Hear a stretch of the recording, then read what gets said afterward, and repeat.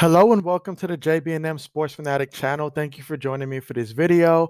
And we have some news from the Buffalo Bills as they continue to bolster their defensive line, which has been an area of focus for them this offseason. And this time they are signing defensive tackle Treyvon Hester to a one-year deal, which will continue to add some more depth to that defensive line. We all know through the draft they acquired some defensive ends, and so now they're bringing in an additional defensive tackle. So they just want to make sure that that defensive line is good to go. And it makes sense, in the division, and not just a division, in a conference in the AFC where you have teams such as the Chiefs, the Ravens, the Browns. You're going to need to make sure that you have a good defensive line that can get after quarterbacks and help fill these gaps, and come in and stop these running backs from having a field day out there.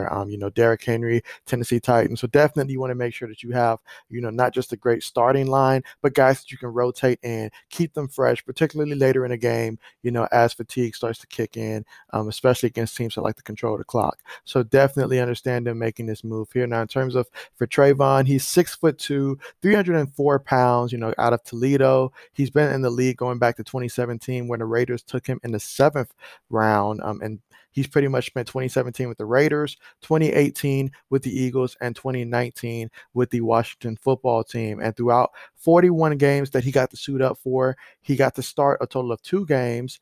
And he has a total of 40 tackles, 2 sacks, 1 forced fumble, and a fumble recovery, along with 8 quarterback hits throughout his career. So, and that being said, obviously extremely young still, and so he's still coming into his zone. And as we've seen, particularly with defensive linemen, a lot of them, they get better as they, continue to gain more experience throughout the league.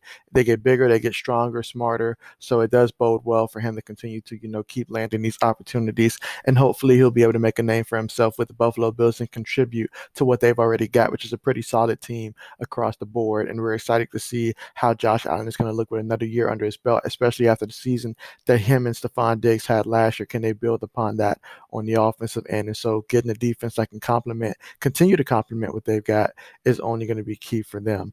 And that being said, going back to his collegiate days at Toledo, he had a total of 161 tackles, 32 tackles for a loss, 13 sacks throughout his time, and 4 forced fumbles throughout his time in which he got to play with Toledo from 2013 to 2016. So definitely a very interesting player to keep an eye on, and look forward to seeing how Buffalo utilizes him moving forward. Obviously, got to go through camp, and still compete. This is a very competitive time of the year. That's the name of the game pretty much. Everybody's competing. So, yeah, definitely excited to see how that's going to look for him, and a great opportunity for him with the Buffalo Bills. So thank you so much for joining me for this video. Hope you enjoyed it. And as always, as more news continues to drop, you can be sure to find it here. So thanks again for watching, and see you guys next time.